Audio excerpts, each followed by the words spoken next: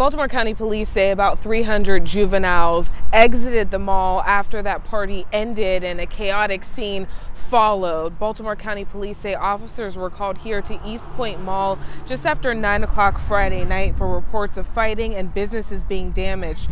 Police say the fighting started inside the mall during the official high school's March Madness party, and it continued in the parking lot.